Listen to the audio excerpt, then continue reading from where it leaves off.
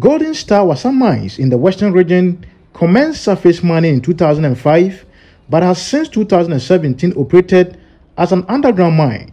The government of Ghana currently has 10% stake in the company.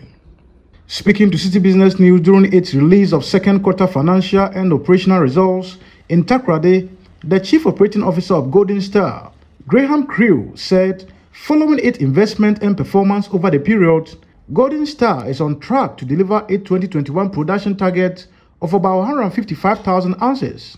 I think what's important to look at over that quarter, we still invested over $10 million in the mine, $3.3 million in exploration just over the quarter, and paid over $5 million in taxes to the government of Ghana. So, the mine is generating cash flows today at the current production level, but we're continuing to invest for that growth that we're talking about in the PEA and the southern extensions of the mine.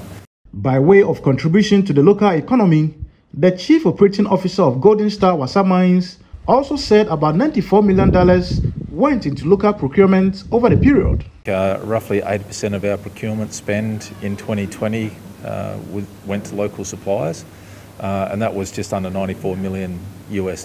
So, it's a significant investment. Add that to the salaries that we pay, taxes we pay, etc. I think it was something like $200 million worth of payments and value generated to the Ghana economy through that. As Golden Star promises to deepen its investment into the MOU signed with locals within the Wassa Mines catchment, Mr. Crew hinted of plans to double its investment in the next 5 years. So over the current reserve life, you're looking at about $200 million worth of capital investment. And then as we move into the PEA, you're looking at about another $200 million worth of growth investment. And over the life of the PEA, you're looking at another $400 to $500 million worth of sustaining capital over the life of that operation. So you're talking about significant investments. For that, in the PEA plan, we go from a single ramp system in the mine to a dual ramp, so we're effectively creating 2 underground mines at Wassa over the next 5 years. For Citi News, I am Kwesi Ejenim.